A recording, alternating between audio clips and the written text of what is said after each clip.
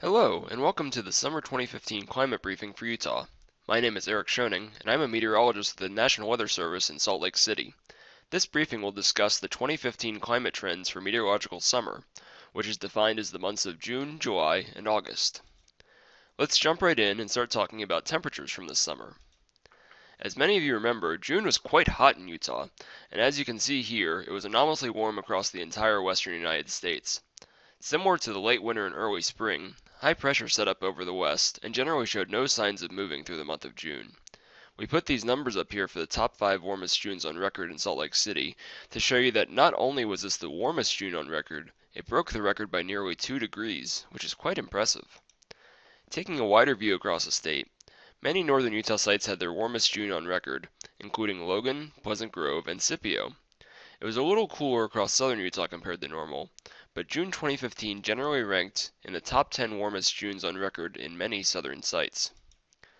So, after that very hot June, many of us got to wondering, would this be the hottest summer on record? After all, the 3 hottest summers on record in Salt Lake City have all occurred since 2007. However, at least for the state of Utah, it was not meant to be.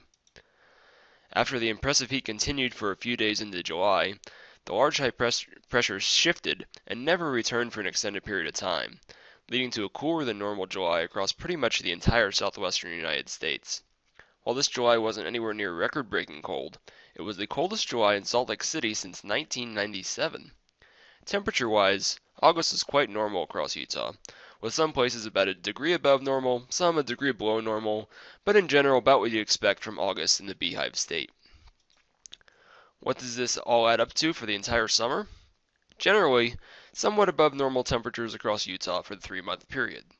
However, this image only compares these temperatures to the 30-year climate average.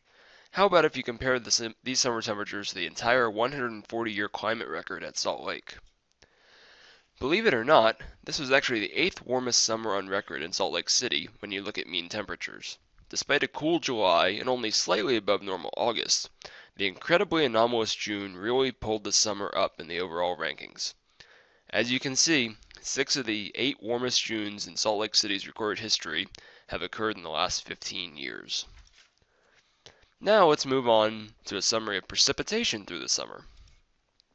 Looking at the big picture for summer 2015 precipitation, a few features stand out, such as the much-needed rainfall across the southern half of California, although much of that state remains in an exceptional drought, and very dry conditions across the Pacific Northwest that helped lead to a very active fire season up there. In Utah, much of the state was relatively close to normal for precipitation, with the exception of a very wet summer across the southeastern part of the state. Looking at it month by month, June was dry across northern Utah, which really helped with those record warm temperatures, while southeastern Utah was quite moist. July was generally wet across most of the region, while August had near normal precipitation on the whole across Utah. In summary, the summer season got off to a very warm start in June, and that record-breaking month really helped make the summer overall warmer than average. However, Utah did get a cold and wet July to cool things off a bit, and a fairly average month of August. So now we're sure you're wondering, what are we expecting in the fall? As you have probably heard, an El Niño has developed, which means that ocean temperatures in the equatorial Pacific are anomalously warm. This El Niño is forecast to strengthen heading into the fall and winter, and climate forecasters can use this pattern to improve their skill in the seasonal forecasts. There are many trends that we would expect with a strong El Niño, including a wetter than average season in Southern California and the desert Southwest. Sure enough, the Climate Prediction Center says that there is a greater than 50% chance that Arizona and southern Utah will have a wet fall, with a potential that the wetter than normal weather will extend across the entire state of Utah. There is also a greater than 33% chance that Utah will be warmer than normal through the fall months. Thanks for watching. If you have any questions, feel free to send us an email. You can also like us on Facebook and follow us on Twitter. Have a great day.